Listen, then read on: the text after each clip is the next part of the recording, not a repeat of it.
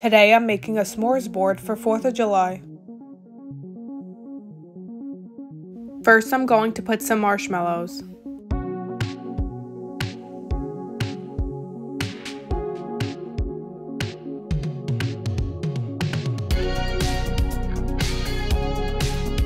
Next I'm going to put some graham crackers.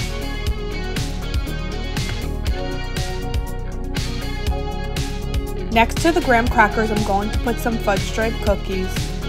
Next, I'm going to put some chocolate graham crackers. Next, for the candy, I'm going to put some Reese's peanut butter cups.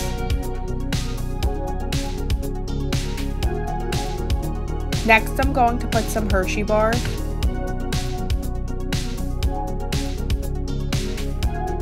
Lastly, I'm adding this Hershey's Poppin' Candy Bar.